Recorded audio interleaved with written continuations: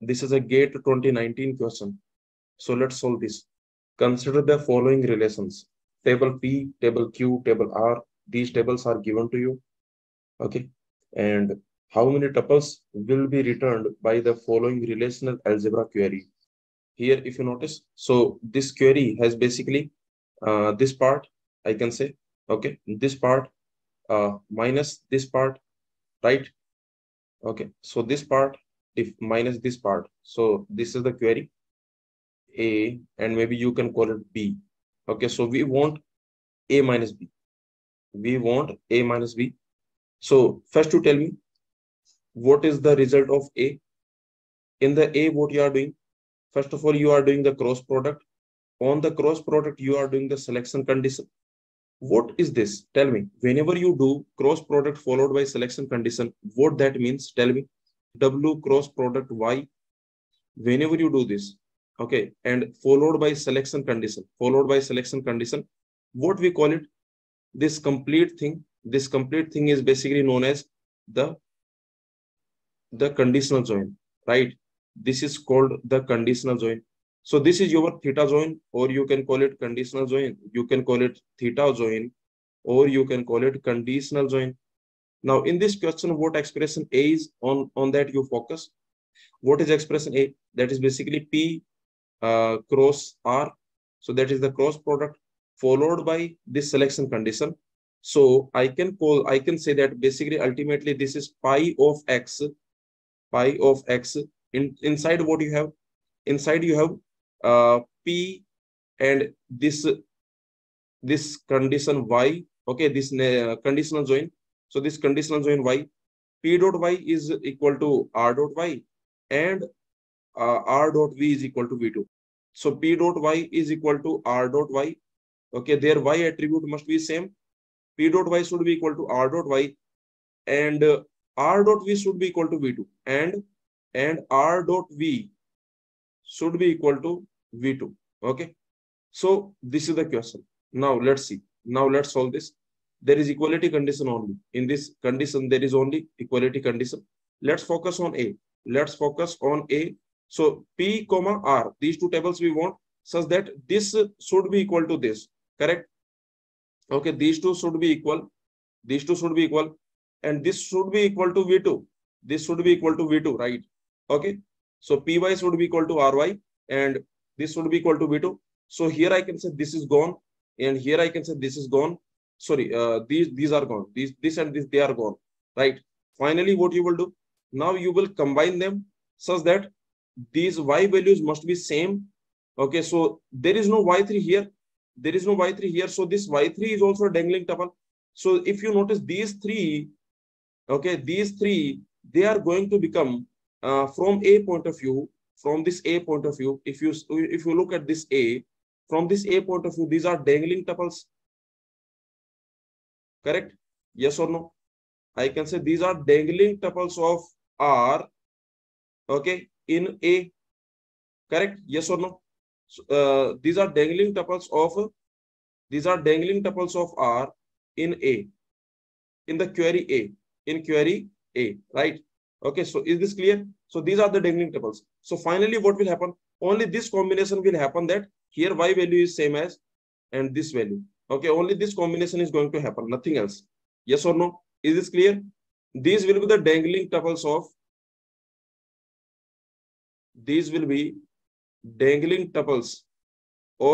P in query A. In query A, these will be the dangling tuples, right? Because they are not joining. So ultimately, I can say what will be the answer for pi x? We want pi x. So what that answer will be? So here the answer will be this. Here the answer will be, what will be the answer? That will be x, y, z followed by yb, followed by r dot yb, and you can call it p dot yb. Okay, p dot y. So finally, okay, only this table you will get. There will be x2, there will be y2, there will be z2, and okay, x2, y2, z2, and y2, v2, and y2, v2. Only this table you are going to get in your answer. And from this, if I find pi x, okay, if I only find pi x, this x attribute I find, then I will get only x2. Okay, then I will get only x2. This is going to be the answer for query A. This is your query A answer. Is this clear to everyone? Please tell me. Now tell me the output for query B. In B, what you are doing? Again, the same thing. Q cross R followed by a condition. Followed by a condition. Again, the same thing is happening. So you are doing this. Q cross R.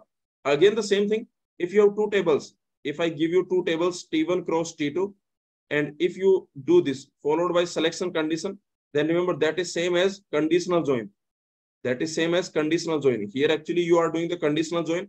Okay, so this same thing you have to do. So if you look at the query B, this query B is basically, I can say pi x. Again, we are finding x, but in what? So we have QR. Okay, so this conditional join, this is the conditional join QR, and you can notice the condition is this. The condition is q dot y equal to r dot y, q dot t greater than 2. Okay, so the condition is q dot y equal to r dot y. Okay, and q dot y is equal to r dot y, and q dot t greater than 2. Q dot t greater than 2. Okay, so this is the condition. So using this condition, tell me. So this should happen. Q dot y should be equal to r dot y. This value should be equal to this value. They must be equal. And remember, they must be equal, and q dot t must be greater than 2. Okay, q dot t, this value must be greater than 2. Okay, so finally, if you do this, then ultimately I can say this will be gone. This will, this t value must be greater than 2. So this will be gone, this will be gone. So these are dangling tuples. And you can notice what will happen. This y value should be equal to this y value. So here, this y2, it will match with these two. So, okay, this tuple will match with this also. This tuple will match with this also. Okay, so this will match with this, and this tuple will match with this. Okay, so ultimately 3 tuples you are going to get, right? So here in the query B, if you look at this area, if you look at this part, then you will get x, you will get y, you will get, and I can say q dot y, t you will get, and r dot y, and v you will get. So you will get total 3 tuples you are going to get. Okay, total 3 tuples. Those 3 tuples are x1, y2, 5. Okay, x1, y2, 5, and ultimately that will be y3, y2, v2, y2, v3. Okay, so that will be, I can say y3, v2, and y2, v3. Okay, so this, and also one more tuple you will get. What is that tuple?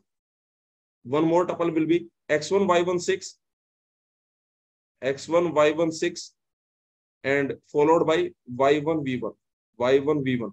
Tell me, will you do like this? Will you write all the tuples in the gate exam?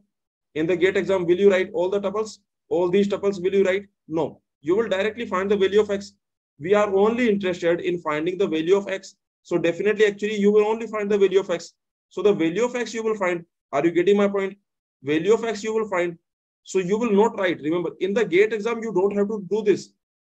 In the gate exam, you have to save time. In the gate exam, you don't have to do this.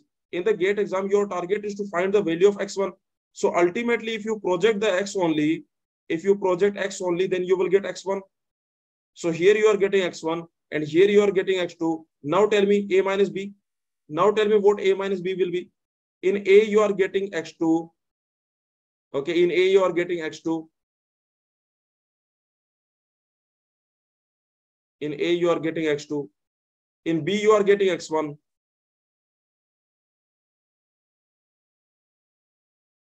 Okay, so what will be a minus b? What will be a minus b?